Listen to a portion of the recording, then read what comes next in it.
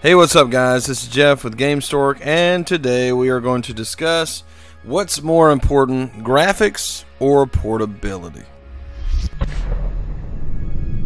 Gamestork, delivering news, reviews, and playthroughs like a newborn baby. So I began thinking about this once the Nintendo Switch concept was released, and I began looking at that and thinking about that, and the question came this way to me, and I'll share it with you in the same light. If a game releases on, say, PS4 and the Nintendo Switch at the same time, if you have the possibility to play this thing on the Switch at 720p at a lower resolution, as opposed to playing it in 1080p or 4K on the PlayStation 4 or PlayStation 4 Pro respectively, which is more viable to the market and which means more to the everyday gamer, or I guess you could say the hardcore gamer, even though I don't necessarily love that terminology. Well, there are a few factors that go into this that you have to think about. Now, number one, I will say this: I love my PS4, love my Switch, so I'll just compare these two. The PS4 is great. It does awesome things. It's very impressive. Right now, as far as power is concerned, I suppose this is the most powerful console on the market. However, there are some trade-offs there with that. Number one is that it is somewhat bulky. Even though they did reveal and release a slim model, it's still a pretty big system. It does pack a punch, but it also requires you to sit in one spot, anchor this thing to a television, and play it there. And whenever you get ready to play it, you either have to move this entire system to a new television, or you just make your plans to play a certain game at that certain spot. Now, a lot of people don't mind this, as they have certain areas in their homes, which we all do as gamers, where we just kind of set up where it's our gaming station, I guess you could say. And so it doesn't bother most people. However, Nintendo released this idea, and with this console, with the Nintendo Switch, came this question: which is more important to us? The fact is, say you have NBA Playgrounds that just came out on the PS4 and the Nintendo Switch respectively. Now, they look absolutely identical for all things considered, and you have the option here to either buy this thing on the PlayStation 4, where you get minuscule, just tiny, maybe a tiny bit better graphics, as opposed to being able to lift this out of a dock and take it with you to extended family, to take it with you to school, to take this thing with you to work, to play, and so on and so forth. So my question that I'm asking, that I'm discussing here, is which is better? If you have slightly better graphics, or if you can carry it with you. Now, personally, I would say carrying this game with me is far more important. And I would have never said this in the past, and it's somewhat new for me to think about. And I never really considered this until Nintendo did what they did. I always watched the videos. There was this guy online. I'm sorry, I don't know their names, but I saw this guy who combines TVs with PS4s and 360s and Xbox Ones or whatever. I watched a ton of this stuff where he actually connects a television to it to make it portable for people and contracts that out or something. And I was like, man, that's so cool. I wish I had that.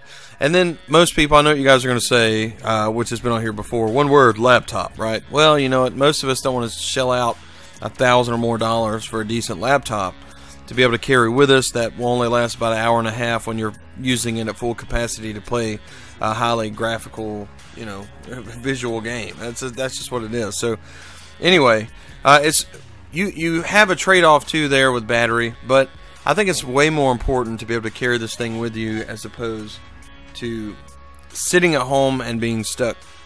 Now, there's another one I want to compare, just kind of talk about. I know this is somewhat of a rambling video / discussion, but that's okay, because sometimes we just need to ramble, right? Okay, so consider Assassin's Creed Origins, or as it is rumored to be, Assassin's Creed Origins. That's coming really soon, actually.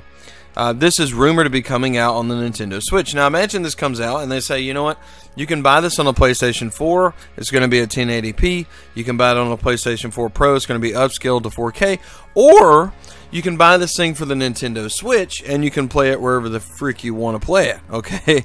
Now, which of those is the most important? And, as I sit back and think about that, I'm like, yes, 4K is an amazing experience. But at the same time, there's so many times when I'm gaming that I'm just sitting back And I'm thinking, you know what, I just wish, right now I'm playing Persona 5, and I'm so limited in my time in playing this because I have to play it in one spot. So I'm only getting like an hour at a time in this game that it seems like it's going to take eternity to finish this thing. So what do I wish on here? I'm like, man, I really wish Persona 5 was on the Nintendo Switch.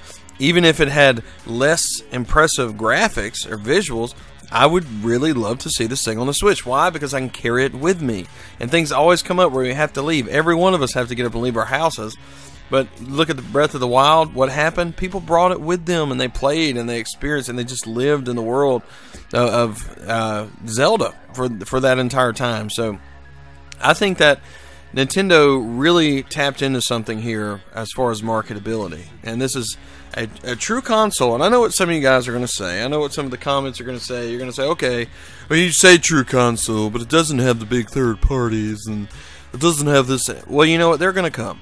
We see by what EA said, and we see a lot of companies now beginning to jump on board. Even though preemptively we haven't seen what they are going to make, we know that they are starting to support this. And we've known from the beginning that third parties are not going to come until 2018 anyway. So we're not going to get our hopes up this year. But what we can do is hope for ports of other already made games, considering the Unreal Engine has a switch button where it can just port out a game to Switch, and then you have to tweak it from there for it to be on the system. This is just awesome. That means all these ports of games can come over. Games like Tales of Berseria, which is rumored to come to the Nintendo Switch. That's amazing. All these games that are going to come, I think that people will want to buy them first on Nintendo. Because having something at 720p, which, mind you, the screen on this thing on the go, having a game at 720p, it looks just as good as it does on the TV. It looks fantastic. So don't let that number fool you. But this is something that's just really exciting to be able to take this on the go. And, we keep talking about this. There's some of you guys out there who haven't bought a Switch yet. Maybe you haven't been able to find one, or you're waiting on Mario Odyssey, and that's fine.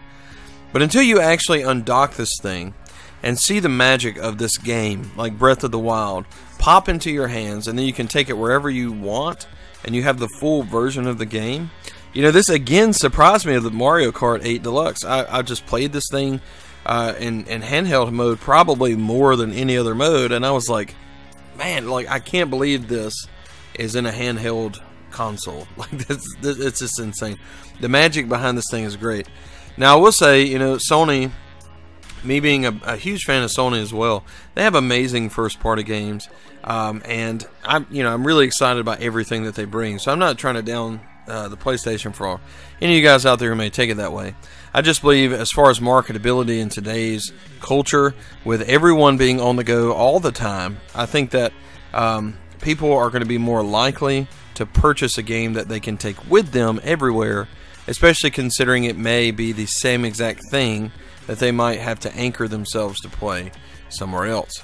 This is a problem with PCs too, right? You have to build that big, massive, amazing PC to get it to run everything you want to run, how you want it to run it. And unless you make an amazing PC tower backpack, with a screen that's, connects to your chest, and you're in great shape so that you can carry this thing around with some kind of power source, I just don't, I don't see this happening. So, and obviously I was kidding there. Anyway, well, that's going to do it for this discussion/rambling video. Let me know what you guys think in the comments. Do you think it's more important for portability or graphic capability? And now keep in mind, this means I'm not saying games that look like crap but you can take with you. I'm saying games that are slightly less, like 720p versus 1080p. Which is more important? Would you rather a 720p game on the go that's the same exact thing as everything else, or would you rather the 1080p that can upscale to 4K just because of the 4K? Alright, thanks so much for watching, guys. As always, I certainly appreciate you. Be sure to like and subscribe if you like what you're watching, and I will see you guys next time.